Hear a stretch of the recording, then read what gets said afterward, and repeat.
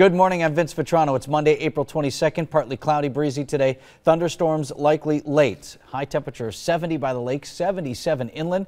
Tonight expect thunderstorms early with a low of 48. I'm Susan Kim. Here are the 4 things to know from today's TMJ4. A Milwaukee mother is anxiously waiting for an update on her son, who is in Sri Lanka on business. Dieter Kowalski has not been heard from since the bombings on Easter Sunday.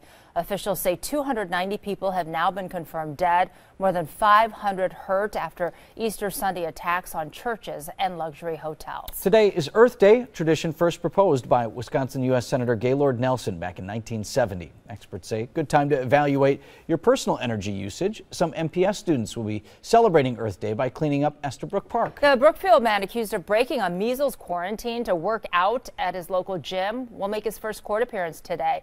According to a criminal complaint, 57-year-old Jeffrey Morawski ignored orders from the Waukesha County Health Department to stay home.